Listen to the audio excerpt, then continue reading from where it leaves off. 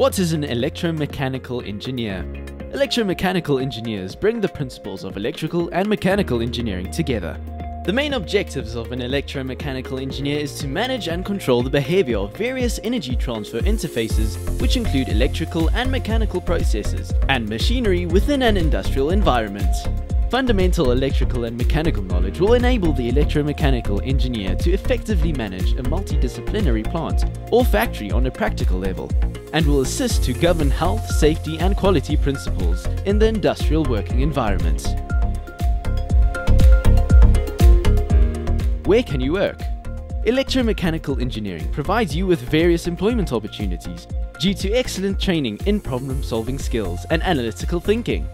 Some opportunities include large-scale electricity transmission systems and power transmission, power generation and power system management, telecommunication systems, consulting and management, and renewable energy.